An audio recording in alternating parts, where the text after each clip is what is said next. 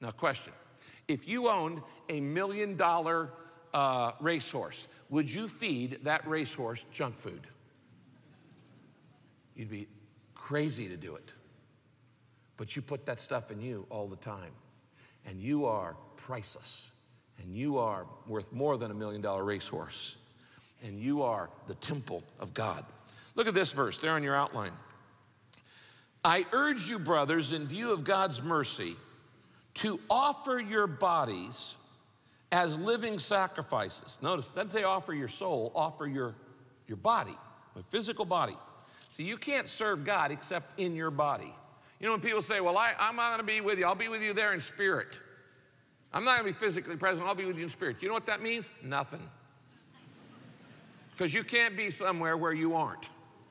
You can only be where you are physically in your body. It says, offer your bodies as a living sacrifice, holy and pleasing to God. This is your spiritual act of worship. Did you know that taking care of your health is an act of worship?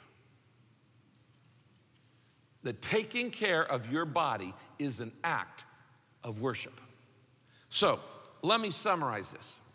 I want to get my body in better health. And as your pastor who loves you, I want to get your bodies in better health. Not just so you can look good, not just so you can feel good, not just so you can live longer. Yeah, I'm glad for all that, and those are legitimate motives. But because of these six. God created my body, Jesus died for my body, God's Spirit lives in my body, I'm connected to Christ's body, one day God's going to resurrect my body, and I'm expected to take care of my body, and one day I'll give an account for it. That's the spiritual reasons. Let me say them again. God created your body. Jesus died for your body. The Spirit lives in your body. Your body's connected to the body of Christ.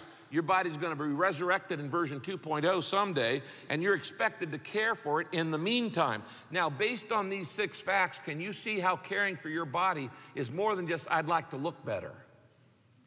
It is a spiritual discipline.